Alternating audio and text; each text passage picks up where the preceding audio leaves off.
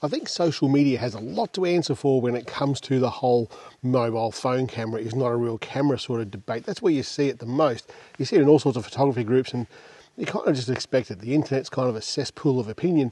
But when the thing that really disappoints me gets there is the astrophotography groups on Facebook. There's even budget astrophotography groups, and I know some of the guys who watch this channel, they put their photos on there and they tell people how they did it with what phone, and you always get this little gremlin down there saying, this isn't a real bloody camera, you shouldn't be doing it.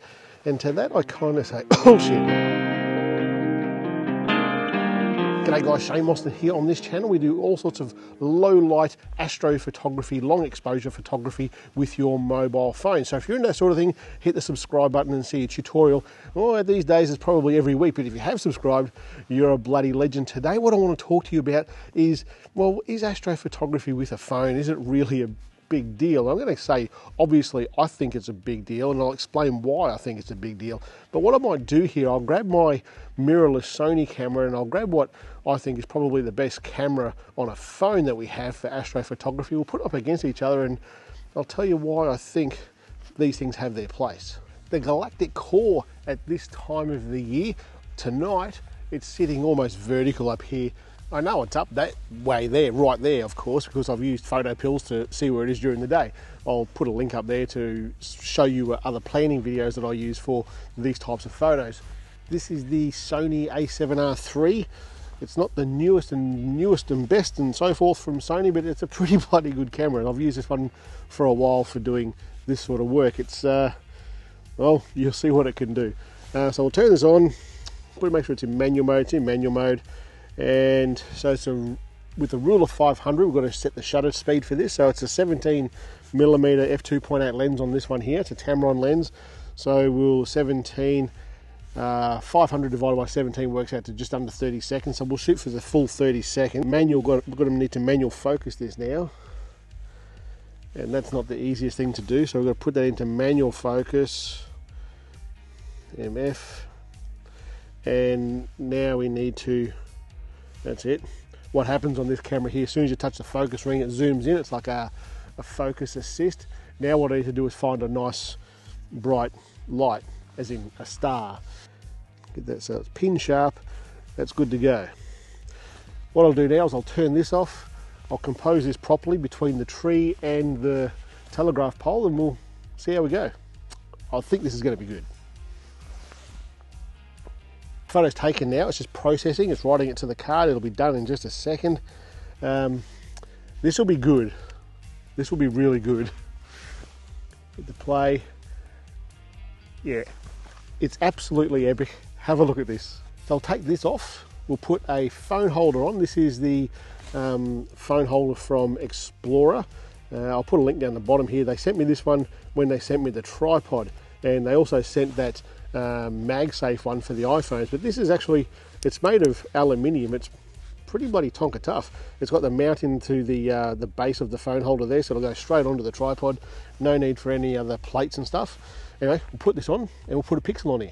It's on there now. I've put it 90 degrees so it's portrait orientated. We'll get the pixel. This is the pixel. This is the Pixel 6. I don't use it as a everyday sort of camera phone. It's well, just there for this channel. So we'll get that loaded into the phone holder there.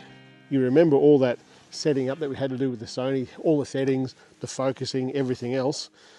You don't need to do that here. And I think, from my thinking, I reckon that might be part of the reason that some of the photographers in some of these groups go, you're not a real photographer, it's not a real camera, you don't need to set it up. I'll talk more about that in a second. I'll just lock that in. Lock that in. I think that's roughly the same sort of composition, maybe a little bit higher. A little bit higher like that. Just turn him around a little bit. Yeah, it's going to be pretty close. So we'll use that. We'll go with that. We'll go into the camera. This is what I love about using mobile phones for doing this sort of photo. Going to go, it's got night mode there. If I turn this off, it's going to give me astro mode. Then we're going to shoot for 4 minutes and 6 seconds. I used to run astrophotography workshops here in my local hometown for people with, real cameras, the Sonys, the Canons, the Nikon, all that sort of stuff. And they'd come up here and we'd go out and learn how to shoot astrophotography with those cameras. And people used to say to me, why on earth are you teaching someone else how to do something that you make money from? I'm like, well, if you want to get up at 2 o'clock in the bloody morning to go and take photos of the stars, well, kudos to you. Who cares what you're doing it with? And if they're that keen and that dedicated, fill your boots. I'm not going to stop you. It's not my place to stop you. Go and be creative. And you may not get a great photo straight off the bat. It may take you a few times to get it, but that dedication and that creative spirit is what's going to really drive you forward in doing this. And when I see comments on Facebook groups about, get out of here, this group's not for you, this is for astrophotography. Well, photography is taking photos of shit. Astro is space. And if you can go and take photos of things that are in space, whether it's the moon, the stars, whatever, and you're taking it with a freaking camera, it's on a phone, guess what? You're an astro freaking photographer. I get that you see this sort of thing in these groups a fair bit, but that's just kind of how those social platforms work. They thrive on the hate. You like the hate, keep going back to the hate. My advice to you is, if you want constructive feedback, go and find a group that's actually quite good for doing what you're doing. Like the phone photography, there's plenty of people out there making a living from it. There's plenty of people out there doing it because they just enjoy it. And there's plenty of people doing the other with real cameras who are also enjoying it, and other people who are also making money from it. It really doesn't matter. I've seen some ripper photos coming from phones. They do a bloody good job these days. Anyway, that's enough of me ranting. This is finished now. It's been 4 minutes, and it's pretty bloody good. Think about what we did to get to this point though. The Sony took us a fair bit of time to set it up. I'm going to have to go and edit that photo because I've shot it raw. So I'll be bringing that off that device, putting onto my Mac and editing that. And I'll show you the end result of those in just a second. This here, I can shoot it raw, I can shoot it JPEG. And it also gives me a 1 second, or 4 seconds, can't remember now, but it gives me a short little time lapse of the Milky Way moving through the sky.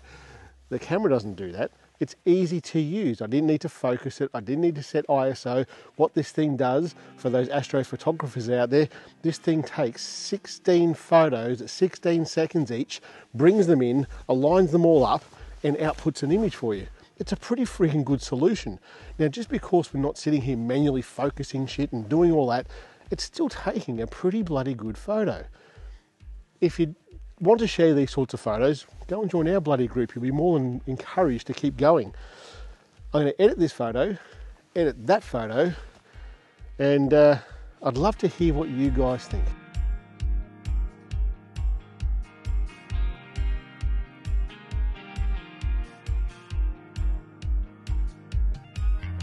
So both of those photos, you've got to put it into perspective. One camera there cost me about 4 grand Australian. That's the camera, the L bracket, the lens, all that sort of gear. And the phone cost in Australia here, I think it was like $800 or $900, something like that. And it's literally put on a tripod, put it up at the sky, shoot away. It's got a binned 50 megapixel camera. I think it bins it down to about 12 megapixels. That one there is like 40 something, I think it is. So it's significantly different. My point is, and it's a valid point, it's taking photos with a camera of the stars. It's dead set simple, and people who are intimidated by these groups and the language that they use and the terminology that's out there, this is a perfect way for people to get into that sort of hobby with very little cost, enjoyable images, and it's a great way to start. There are some gun photographers out there just using their mobile phone. Anyway, I'd love to hear what you guys have to say about that. Sorry to rant and rave a bit. I don't normally do that sort of thing on the channel, but I saw something there the other day on one of these groups, and oh my God, it pissed me off. So this guy took a ripper photo and someone's getting stuck into him because he's not using a $4,000 camera. Anyway, you want to join a good Facebook group? I've got one over there, listed down the bottom there. Link, jump on in, answer the questions, and you'll be more than welcome to show all of your phone photo images that you're taking. Anyway guys, that's it. I'll catch you later.